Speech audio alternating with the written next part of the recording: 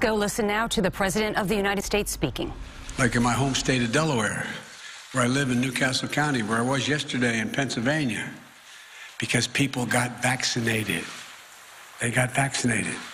They don't need a mask when the vast majority of people got vaccinated.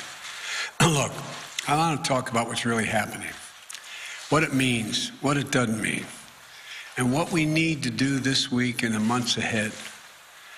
From the moment I was elected, I said I'd always give it to you straight from the shoulder. And we need some straight talk right now. Because there's a lot of fear and misinformation in the country. And we need to cut through it with facts, with science, with the truth. So, what's really happening today? After months and months of cases going down, we're seeing a spike in COVID cases. They're going up. Why? Because of this new form, this new variant called the Delta variant. This is a much different variant than the one we dealt with previously. It's highly transmissible, and it's causing a new wave of cases in those who are not vaccinated. Our experts tell me that cases will go up further before they start to come back down. But while cases are on the rise, we're not likely to see, according to experts, a comparable rise in hospitalizations or deaths in most areas of the country. So you have to ask yourself, why is that?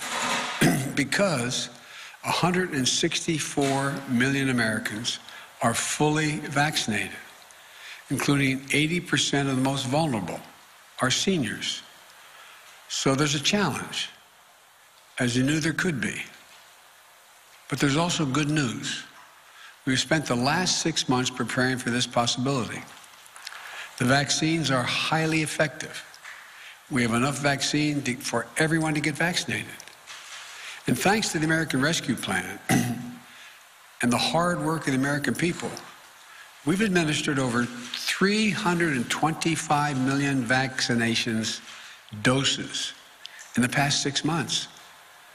We have the tools to prevent this new wave of COVID from shutting down our businesses, our schools, our society, as we saw happen last year. I've said from the beginning that we will be guided by the science. So here's what the science tells us.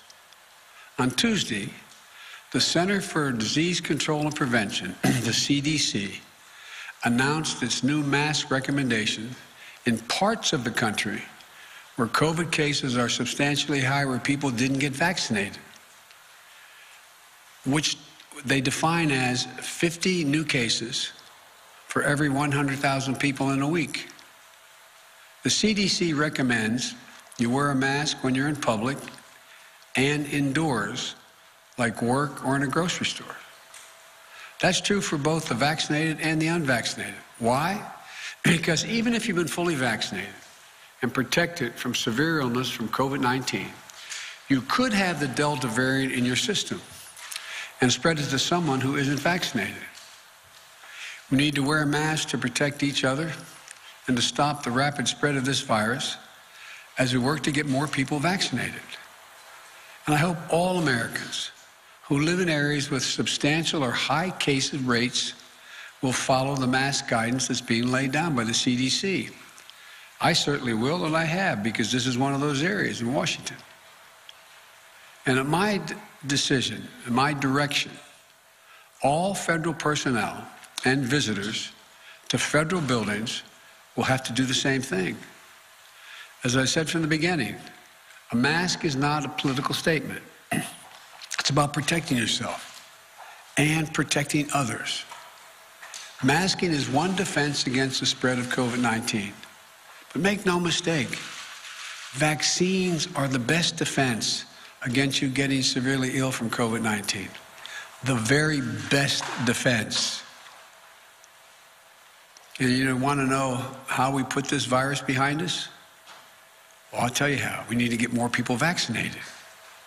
Look, and it's important to understand what vaccines do and what they don't do. Put simply, the vaccines are designed to save lives and prevent severe illness. They're highly effective at both. 190 million Americans have had at least one shot. Of that group, about 90% are done now. and 10% are waiting for the second shot. To those folks who have one shot, but not the second, go get the second shot. Even if you're overdue for the second shot, it's not too late. Go get the second shot now. The bottom line is, if you're fully vaccinated, you're highly protected from COVID-19.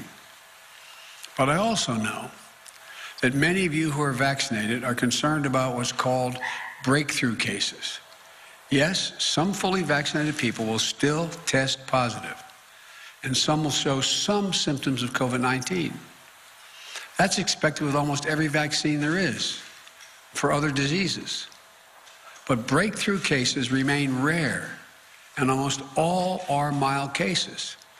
In fact, virtually all hospitalizations and deaths are among the unvaccinated. I also know many of you are wondering if you need a booster shot to add another layer of protection. As of now, my medical advisors say the answer is no. No American needs a booster now. But if the science tells us there's a need for boosters, then that's something we'll do. And we have purchased the supply, all the supply we need to be ready if that was called for. Folks, the truth is, as more people get vaccinated, we are better protected as a nation to continue reopening safely and responsibly. We are not fully out of the woods yet, because what is happening in America right now is a pandemic of the unvaccinated. Let me say that again. It's a pandemic of the unvaccinated. There are about 90 million Americans who are eligible to get the shot, but haven't gotten it yet. As I just mentioned, nearly all of the cases, hospitalizations, and deaths due to COVID-19 today are from unvaccinated people. Last month, a study showed that over 99% of COVID-19 deaths have been among the unvaccinated. 99%. This is an American tragedy. People are dying and will die who don't have to die. If you're out there unvaccinated, you don't have to die. Read the news. You'll see stories about unvaccinated patients in hospitals. As they're lying in bed dying from COVID-19, they're asking, "Doc, can I get the vaccine?" And the doctors have to say, "Sorry, it's too late." Right now, too many people are dying, or watching someone they love dying and saying, "If I just got vaccinated, if I just." It's heartbreaking. And it's complicated even more because it's preventable. America's divided between the majority of eligible people who are vaccinated and those who are not. And I understand that many of you in the majority are frustrated with the consequences of the failure of the minority to get vaccinated. But I want you to know that I'm going to continue to do everything I can to encourage the unvaccinated to get vaccinated. That includes addressing hesitancy and misinformation head on. For example, I know some of you who are unvaccinated think the development of a vaccine was rushed, therefore I'm not going to take a chance. As a result, I think it's not safe because it was rushed. I understand. But let me explain. Our top scientists, the National Institute of Health, the NIH, and across the country, got to work applying decades of research. Decades of research. I'm going to repeat that. Decades that had already been done, the research, to develop the COVID-19 vaccine when it hit. In the last 6 months, more than 325 million doses of the vaccine have been administered in the United States, and billions of doses administered around the world. The vaccine was developed and authorized under a Republican administration, and it's been distributed and administered under a Democratic administration. The vaccines are safe, highly effective. There's nothing political about them. Look at all the people who took a shot at it. We learned a lot of them have already been vaccinated. From the start, I have to compliment Republican Senate Minority Leader Mitch McConnell. He hadn't made it political. He's encouraged people to get vaccinated and continuing to do so. And his state's in pretty good shape. Alabama Republican Governor Kay Ivey recently spoke out to encourage vaccination, and even the commentators on facts who have been belittling this for a long time, some haven't, but many have, are arguing get vaccinated. Look, this is not about red states and blue states. It's literally about life and death. It's about life and death. That's what it's about. You know, and I know people talk about freedom, but I learned growing up in school and from my parents, with freedom comes responsibility.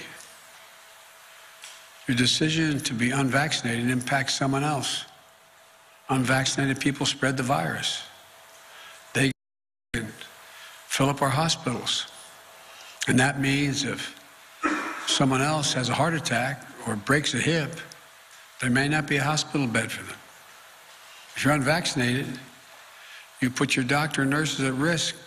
The same frontline essential workers who put their lives on the line over the past year and have gone through hell. Again, with freedom comes responsibility. So please, exercise responsible judgment. Get vaccinated for yourself, for the people you love, for your country. I'm being literal when I say this. As I travel the world almost every day, a foreign leader calls me, asking, can I provide his or her country more vaccines? Their people are desperate for vaccines. I'm doing everything to answer those calls. We're sending millions of vaccines to people around the world. But folks, it's an American blessing that we have vaccines for each and every American. We've made it our first and top priority to have available vaccines for every eligible American, and that's never going to change as long as I'm here. And it's a shame. It's just such a shame to squander that blessing. That's why after 6 months of extraordinary work and effort, today I'm laying out additional steps we should be taking to deliver these life-saving vaccines to more Americans. First, we're going to provide more incentives to encourage unvaccinated Americans to get vaccinated. That starts with paid leave to get the shot. We're still hearing that people are unable to get time off from their employer to get vaccinated. Well, this is unacceptable. For some time now, I've said you should be able to get the shot and still get paid. Thanks to the American Rescue Plan, the federal government is fully reimbursing any small or medium-sized business that provides workers with paid time off to get vaccinated. Employers, this costs you nothing. If you haven't given employees paid time off, do it now, please. Today, I'm announcing that we're taking this a step further. The federal government will now reimburse those employers to give their staffs time off, not only to get themselves vaccinated, but also to get their family members vaccinated. That means employers can get reimbursed if they give parents time off with paid time, paid leave, to take their kids or their own parents to get vaccinated. So I'm calling on all employees across the country to give paid time off to get the shot or to help a family member do so. I promise you it will cost you, the employer, nothing. You'll be reimbursed. Secondly, I'm announcing that we'll continue to work with states to encourage unvaccinated people to get vaccinated. In February, the grocery store chain Kroger's offered $100 to their associates if they would get vaccinated. And it worked. Vaccination rates moved up from 50% to 75% among their employees. States like New Mexico, Ohio, and Colorado are offering similar incentive programs that have helped increase vaccination rates. So today, I'm calling on all states and local governments to use funding they have received, including from the American Rescue Plan, to give $100 to anyone who gets fully vaccinated. I know the paying people to get vaccinated might sound unfair to folks who've gotten vaccinated already. But here's the deal. If incentives help us beat this virus, I believe we should use them. We all benefit if we can get more people vaccinated. But in addition to providing incentives to encourage vaccination, it's time to impose requirements on key groups to make sure they're vaccinated. Excuse me. Just this week, we took an important step to protect our veterans. Like many civilian hospital systems are doing, the Department of Veterans Affairs will now require COVID-19 vaccines for doctors and nurses and other healthcare workers who provide medical care for our veterans. We must do everything possible to protect our veterans from getting COVID when they come to get medical care they so richly earned serving their country. We owe them.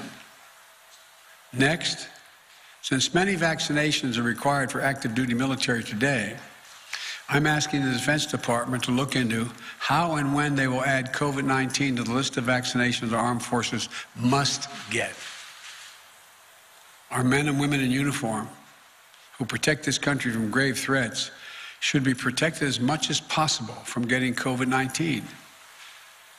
I think this is particularly important because our troops serve in places throughout the world, many where vaccination rates are low and disease is prevalent.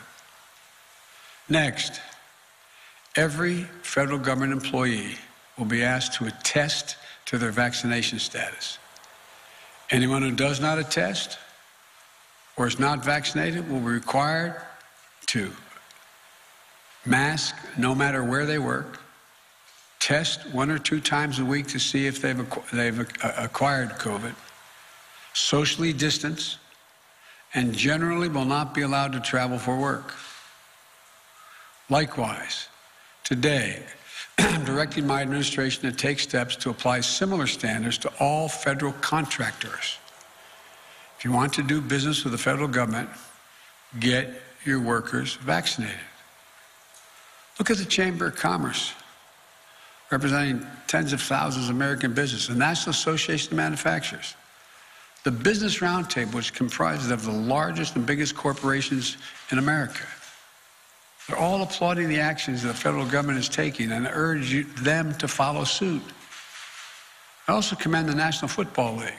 It has announced that if there are outbreaks among unvaccinated players and personnel, then the team risks forfeiting games. I urge other sport leagues at every level to take every step they can.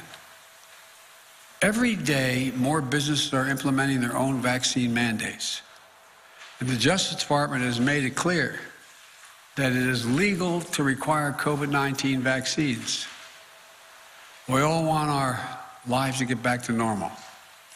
And fully vaccinated workplaces will make that happen more quickly and more successfully. We all know that in our gut. With incentives and mandates, we can make a huge difference and save a lot of lives. I also want to speak to families with children in school. We can and we must open schools this fall, full time. It's better for our children's mental and emotional well-being, and we can't afford another year out of the classroom. Every school should be open, and we're giving them the tools to be able to do so safely. Even in those areas where they have a higher vaccination, they have a higher rate of COVID. Through the American Rescue Plan, we provided schools billions of dollars to implement safety measures, better ventilation, social distancing, and other measures. In March, when vaccinations were scarce, I prioritized teachers and school workers by utilizing our federal pharmacy program. Almost 90% of educators and school staff are now vaccinated. Additionally, the CDC has provided clear guidance on how all schools can safely protect the kids and bring them back to the classroom. Every student wear a mask. It's that simple. So we've funded safety measures in schools, we've vaccinated teachers and staff, and we can mask up our kids for further protection. But once again, there's one more thing we need to do. Get more adolescents ages 12 and up vaccinated now that they've been cleared. In the past week, the good news, we've seen the average number of 12 to 17-year-olds getting vaccinated increase 22% per day. Today, I'm asking school districts to host one last pop-up vaccination clinic over the coming weeks for kids ages 12 and up. We're directing the federal pharmacy program to help make that happen. Parents, get your children vaccinated. You do it for so many other things right now. For kids under 12, if and when the vaccines are deemed safe for them, we'll be prepared to get the vaccines administered as quickly and as safely as possible. Look, and as we work to vaccinate more Americans, we're prepared for outbreaks in areas where there are unvaccinated people. My administration has made it clear to every governor that more federal resources are available to them. This includes deployment of surge teams composed of experts from the CDC and the Federal Emergency Management Agency, the FEMA. We're going to continue to provide states with more testing, treatments, protective equipment, personnel, mobile vaccination clinics to stem the surge of the virus among the unvaccinated. The pictures of hospitals in several states overloaded with patients is unnecessary, avoidable, and tragic. You know, we'll help any health system overloaded and unable to cope with the spike in cases. We're ready to do that. Let me close with this. If you're at home and vaccinated, but anxious, or even angry, or if you're at home and unvaccinated, unbothered, and unconvinced, let's step back and see where we are. Just remember how we've emerged from a dark winter into a hopeful spring and summer. But really remember just how dark that winter was. Over 3,600 Americans were dying each and every day. And now, even with the surge among the unvaccinated, we're down to that 300 Americans a day. Significant. Millions of people were out of work, out of homes, out of hope and going hungry. Remember those long lines? People in their automobiles waiting for a box of food to be put in their trunk? Experts and pundits said we couldn't get the vaccines. And even if we could get the vaccines, we couldn't get them in people's arms. We couldn't get them vaccinated. They predicted our economy would collapse. Remember how we stayed focused and how we went to work? In 6 months, we got 164 million Americans fully vaccinated. Because we vaccinated so many people, put in place so many safety measures, and got economic help to businesses and people most in need, our economy is recovering. More than 3 million Americans are back to work since I was sworn in. A faster job growth than any previous administration, any. We're experiencing the fastest economic growth in nearly 4 decades, the best in the world as of now. In fact, today's GDP numbers show that in the first half of the year, our economy grew faster than any point in nearly 40 years. Our economy grew more in 6 months than most Wall Street forecasters expected for the entire year before we implemented our plan. And just yesterday, we announced a bipartisan infrastructure deal that's going to continue this momentum over the long term by making the most significant investment to rebuild America in nearly a century. But we still have to face many challenges. We still have a lot of work to do as we readjust to a post-pandemic economy. But we have the right plan. We're coming back. We just have to stay ahead of this virus. I know this is hard to hear. I know it's frustrating. I know it's exhausting to think we're still in this fight. And I know We hoped this would be a simple, straightforward line without problems or new challenges. But that isn't real life. We're coming out of the worst public health crisis in 100 years, the worst economic crisis since the Great Depression. As I told you before, I carry a card in my pocket. I hope I have it with me. I have carry a card in my pocket with the number of Americans dead from COVID-19. As of today, this morning, the total deaths in the United States were 609,441. Granted, the death rate per day is way down. It's down to 400 about day. But that's more deaths than World War I, World War II, Vietnam, 9/11, Iraq, and Afghanistan wars combined. This is as tough as it gets. And we're Americans. When we get knocked down, we get back up. That's who we are. That's what we do. All right, some pretty stunning numbers there at the end. You've been listening to the President of the United States confirm that COVID cases are going up due to this new Delta variant. Therefore, he's mandating all federal personnel and visitors to federal buildings will have to wear a mask. Federal employees will vax or mask. He wants paid leave for employees to get the shot, and employers will be reimbursed. He's urging states and localities to give $100 for people to now get vaccinated, and he wants a mandate vaccine for the military. We'll have much more on the new incentives and mandates in our later newscasts, and we're back with more news and weather right after this.